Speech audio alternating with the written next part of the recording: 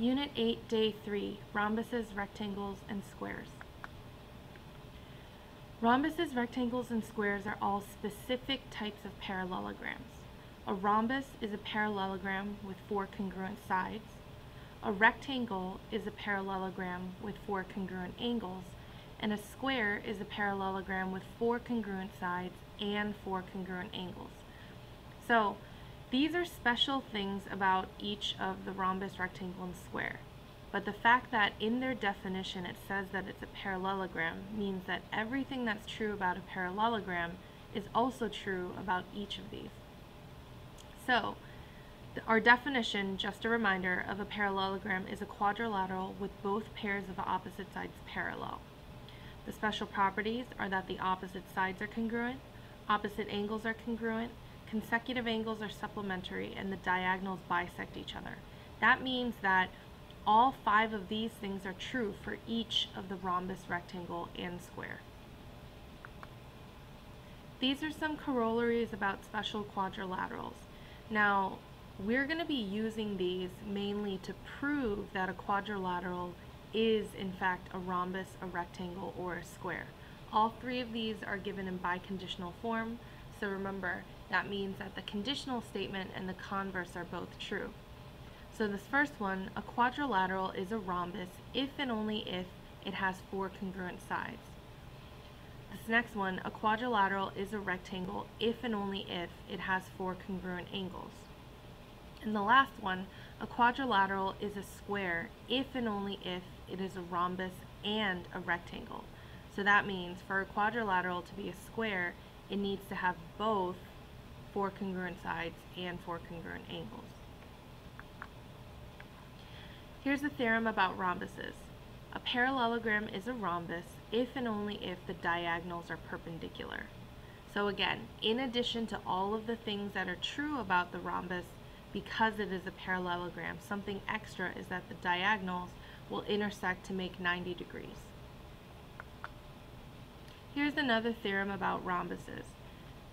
This one says that a parallelogram is a rhombus if and only if each diagonal bisects a pair of opposite angles. Now, when you're looking at these diagonals, the fact that a rhombus is a parallelogram, we already know that the opposite angles are congruent.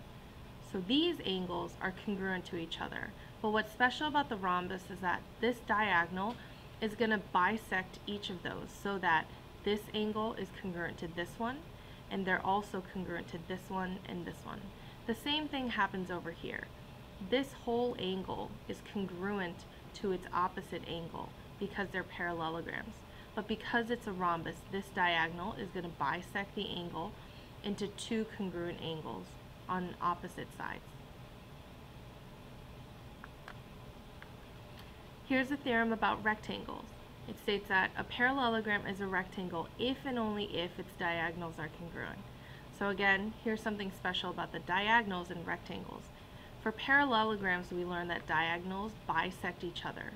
So we learn that they cut each other in half. However, for rectangles, the diagonals are congruent to each other.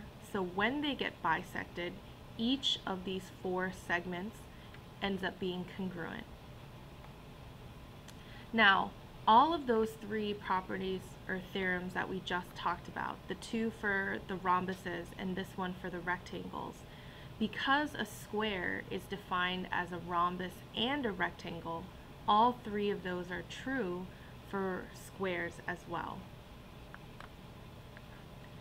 Now in this exercise, it tells us that each figure is a parallelogram, and they want us to identify the special type and explain your reasoning. So in this, you only want to name one special type, the most specific name you could give to this figure. So go ahead, pause, trace all of these down, and use the information given to you to make your best guess as to what each of these is. Then go ahead and come back, press play, and then you can check your answers with me. In this very first one, we see that this diagonal gets cut in half, and this diagonal gets cut in half. But you need to notice that each of the segments are not congruent to each other. So we only have diagonals bisected. then you see that the diagonals are perpendicular. They intersect to make a right angle. So this is a rhombus. In this parallelogram, we have this side is congruent to this one, and we know that opposite sides are going to be congruent because this is a parallelogram.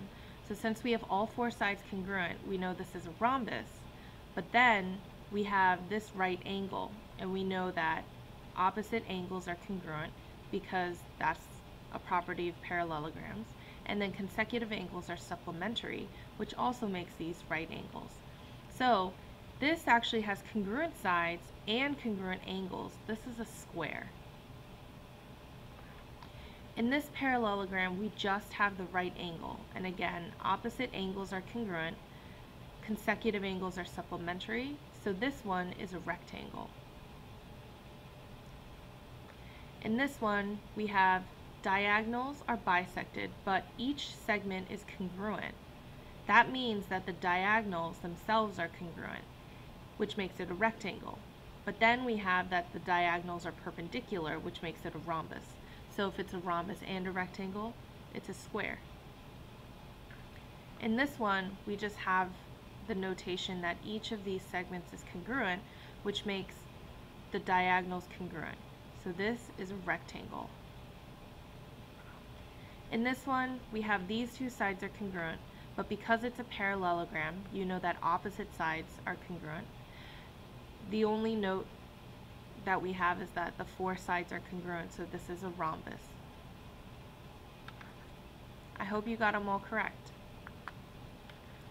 In this one, we want to match all of the quadrilaterals with the property that's listed.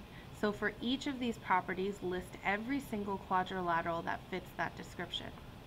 So go ahead and pause and then try to work this out, and then you can check your answers with me. The first one states that the diagonals are congruent. This is a special property of the rectangle. So because it's true for a rectangle, it's also true for a square. Second one, both pairs of opposite sides are congruent. This is a special property of the parallelogram, so it's also true about a rectangle, a rhombus, and a square. The third one, both pairs of opposite sides are parallel. That's actually the definition of a parallelogram, and that's true for a rectangle, rhombus, and square. All angles are congruent. That's actually in the definition of a rectangle, and that is also true for a square. All sides congruent. That's in the definition for a rhombus, and it's also true for a square. Diagonals bisect the angles. This is a special property of the rhombus, and it's also true for a square. I hope you got all those right. In this next one, it says that MATH is a parallelogram with diagonals intersecting at point O. Identify the type depending upon the given conditions. So we want to take one at a time and consider what type of special parallelogram that is. The first one says that MT, this diagonal, is perpendicular to AH. If those diagonals are perpendicular, then we know that this is a rhombus. The next one, I'm going to do this in a different color. MA perpendicular to AT. So MA is perpendicular to AT, that's a right angle, and AM is congruent to MH. So if one angle is a right angle, we know that all of them have to be right angles because opposite angles congruent, consecutive angles supplementary, and then if two consecutive sides are congruent, then we know that the opposite sides are also congruent. This one is going to be a square. The third one says that MT is congruent to AH. So this entire segment is going to be congruent to this entire segment. If the diagonals are congruent, and that's all the information you have, then this is a rectangle. And then lastly, we have that MO is congruent to OT. It also tells us that AO is congruent to OH. Now, because it doesn't tell us anything about these segments related to each other, we have to mark AO and OH differently than MO and OT. If the only information we have is that the diagonals bisect each other, then this is just simply a parallelogram.